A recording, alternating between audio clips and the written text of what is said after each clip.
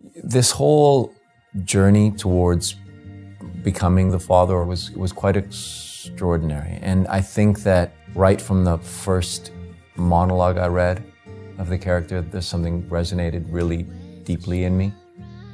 The truth of a person who has been stripped of love once in his life, finds love again, and then is stripped of it again. Absolute devastation and rage and wrath. And the player is going to face that in a moment that's going to be their truth as well. I think that he is dangerous in the depth of his love and in his commitment to an idea and to his truth. And his truth matters more than anything or anybody. There's also wonderful empathy about him. And it's funny that I know that my role in the game and in the world is a villain, but I don't think of the father as a villain at all. And there was not a word that came out of my mouth that I don't believe in some very profound and meaningful way.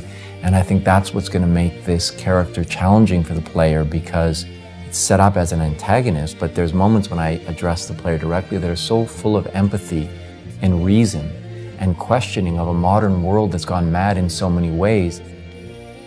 It's going to unsettle people, as it should.